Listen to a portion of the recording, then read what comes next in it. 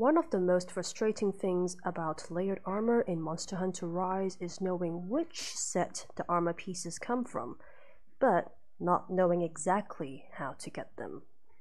In this video, I'll be showing you how to get the Brigade armor set and the route to unlocking the required quests for this to happen.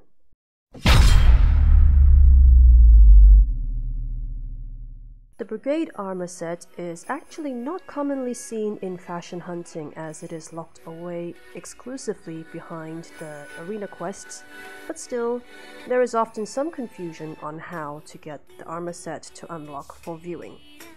Firstly, in order to unlock this set in the layered armor menu at the Smithies, you need to have obtained an Ace Hunter coin in your items first.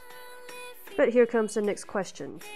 Where do you even get Ace Hunter coins? The answer lies in doing the arena quests that give Ace Hunter coins as rewards.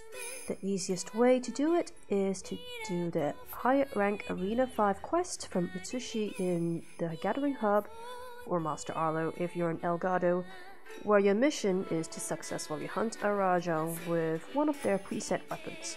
However, Ace Hunter coins are not always rewarded, so you may need to farm this quest several times to get more coins for your armor pieces.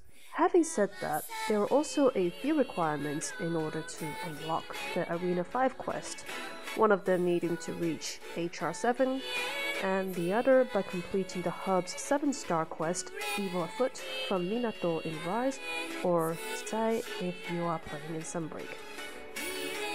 As for the armor set functions, rather than just as layered armor for fashion, and if you are using the full set, these are the equipment skills you will get.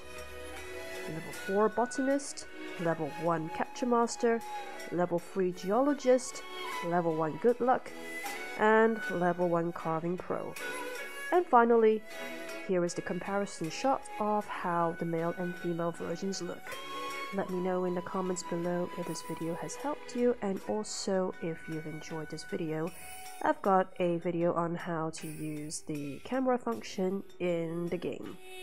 Anyway, thank you all for watching, happy hunting, and I'll see you next time.